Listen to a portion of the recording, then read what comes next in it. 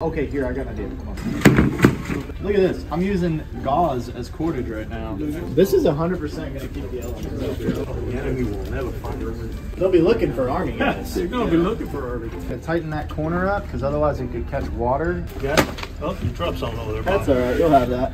I feel like this is a good vibe. I feel warmer already. This is a good vibe. This has got like we could hang out here. This is one of those real nice APLS. Yeah, we could. This will keep us warm. I don't even know what that means. I already got my shelter. What are you guys doing? Well, not everybody can be as smart as you. Do we have an axe? Medic Mike? We need an axe. An Wake axe, me up when you're done. An axe is on fire. Maybe some firepower. You need any help there? Oh, you're a big guy. All right, you grab that part. Oh, okay. The light one. Oh, this is lightweight. Ooh, accuracy by volume. That's right. Don't worry, Mike. This is going to be awesome. You can get some bullets. You know how to use this thing, Bob? Nope. Okay, we'll figure it out. It can't be that hard. We can do a live test fire, right? That's right. What are you doing?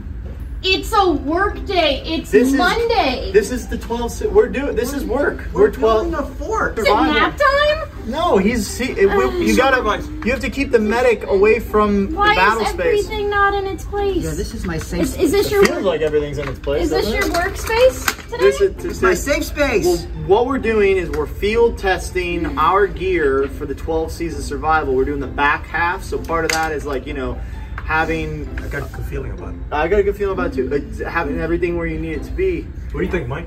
Can I pull the trigger? Let's try it. You're not Well, we're all buying going it. to pull the trigger, make sure it's working right. We're just trying our best here.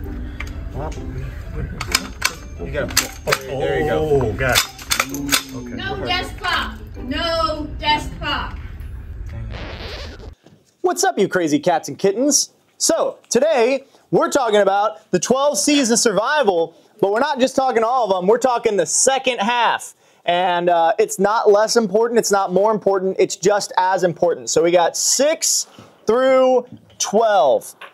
So as you know, there's the 12 Seas of Survival.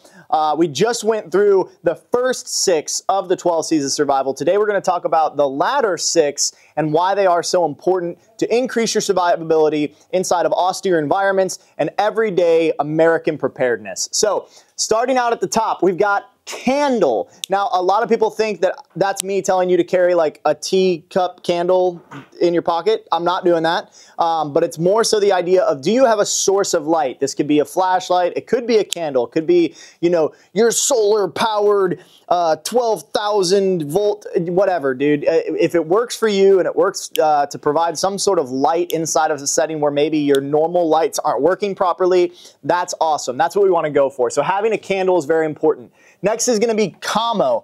Now, my brain, when I first learned this for commo, is like, okay, we're talking cell phones and radios.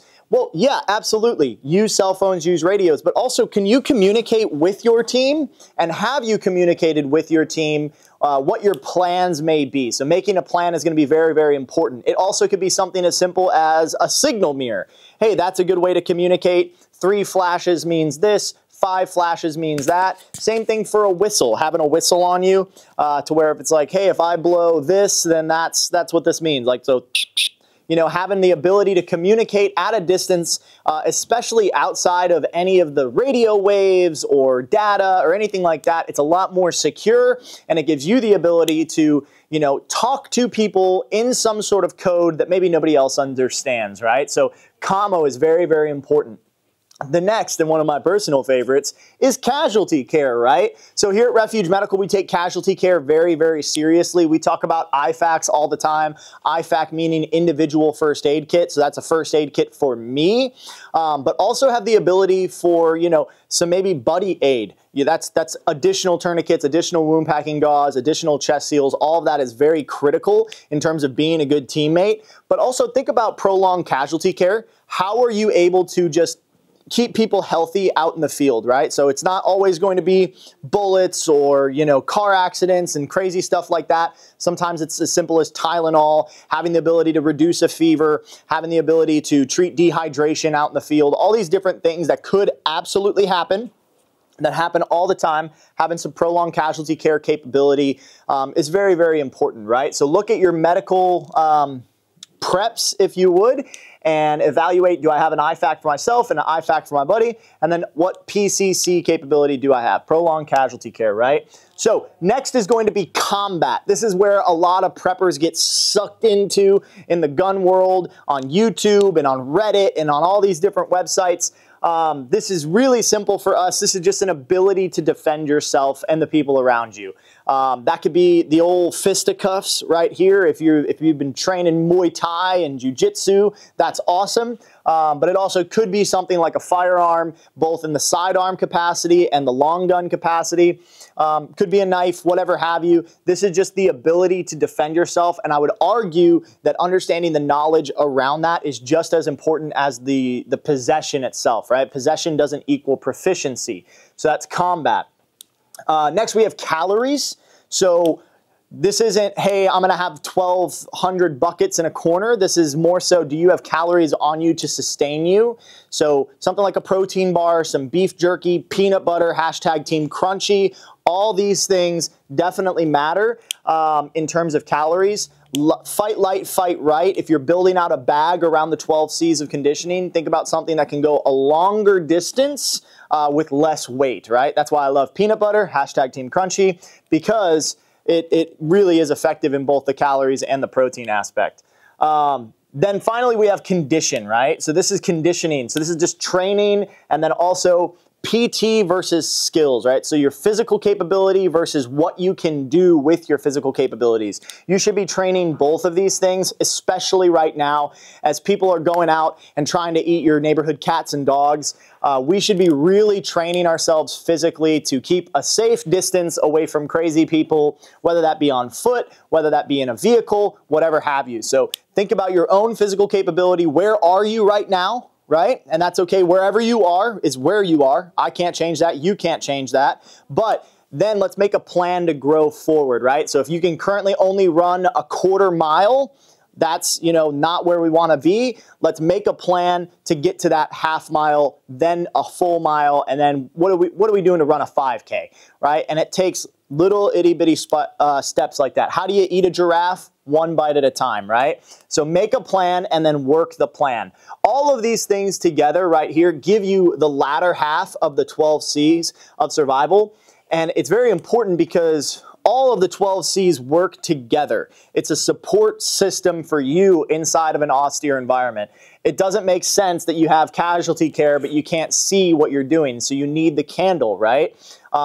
It doesn't make sense that you're able to, have all this conditioning and this combat capability, but you have no way to communicate with anybody inside your group. That's how you potentially get a blue-on-blue scenario or hurt your friend, right? And so we as prepared Americans, people that are trying to perpetuate normalcy inside of our lives, we have to be looking at this information and not getting cut down in the minutia and the prepper fantasy of it to where we're buying 75,000 fire starters. What we want to do is we want to buy good gear and then train with that gear to become extremely proficient with it.